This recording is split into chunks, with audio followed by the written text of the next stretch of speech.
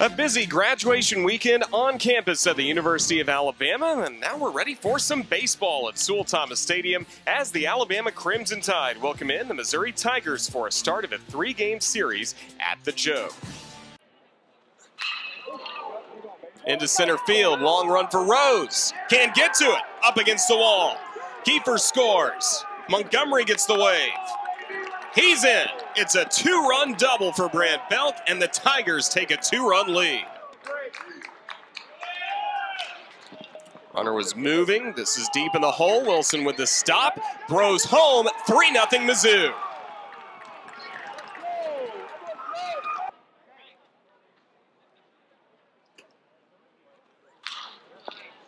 Fastball hit in the right field for a base hit. Morris gets the wave around third. Scores without a play, 4-0 Mizzou. He's the man that got it going in the last inning with a 2-out single. Had to really fight in that at-bat against Ross, who had just struck out 2 straight. Here he swings at the first pitch. Baltimore chopped to short. Jarvis gets the out at first. The run does score. Now Missouri in front 5-2 in the second.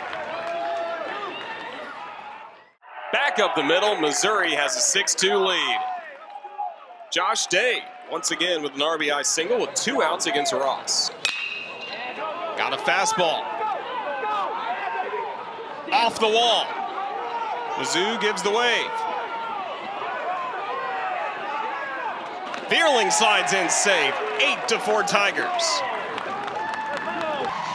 Tide can celebrate as they salute the right field Rangers and these Alabama fans cheering on the Tide to victory. And now if Alabama can win tomorrow, they'll be at 500 in SEC play. The final score is Alabama 11, Missouri 8.